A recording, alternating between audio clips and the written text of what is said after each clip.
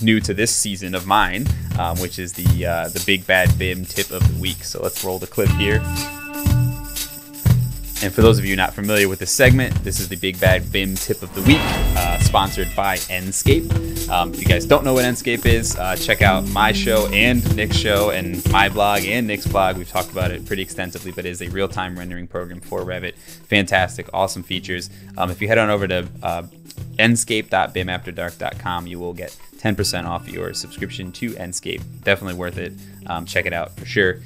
So my tip of the week, and this segment actually, for those of you that don't know, these are tips sent in by you, the audience, and if I choose your tip, I will send you a free t-shirt. So this week it is Davis. I don't remember where you're from, Davis, but I'm sure you'll know the tip. And he was actually emailing me after seeing the episode with Lauren Schmidt from a couple weeks ago on landscape architecture and Revit.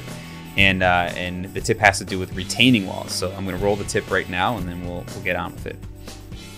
So lots of people who try to make site walls usually take this approach, which, as you can see, once you're done, kind of looks okay. But if I take a look at how this is drawn, I go to Edit Surface, you'll notice that there's about 1,000 points. And when you create it, anyone who's ever done this, which is actually just placing points at the upper and lower, you'll know that if you don't have enough points, you get this kind of stuff. Okay, so when you're building a retaining wall, a lot of people go through the struggle of trying to make all these points and trying to get them within the wall and trying to get a clean slope, which is obviously a pain in the butt. So this Big Bad BIM Tip of the Week is actually an awesome tip, and what it has to do with is using a split surface to create two surfaces that makes it really easy to make a nice clean slice at your retaining wall. So we're going to do it really fast. We have an example here where we have a wall, we have topo. I'm going to go to my site view. And so what I'm going to do here is I'm going to go to Massing and Site. I'm going to click Split Surface, click my surface. I'm just going to draw a line straight through and click Finish.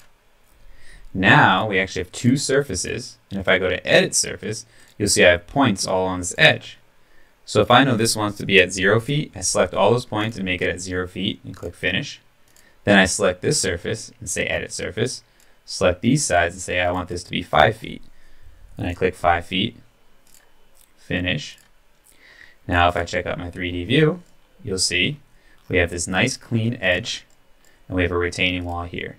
So if you've ever had to try and make retaining walls and dealt with that craziness of multiple points and overlapping and all those crazy triangulations that you saw back here, this is an awesome tip. So thanks, Davis, for the tip of the week. All right. So Davis, if you see this episode, shoot me an email. Let me know that you saw your tip here. I thought that was a really cool one, and it was kind of neat because it was inspired by a previous episode.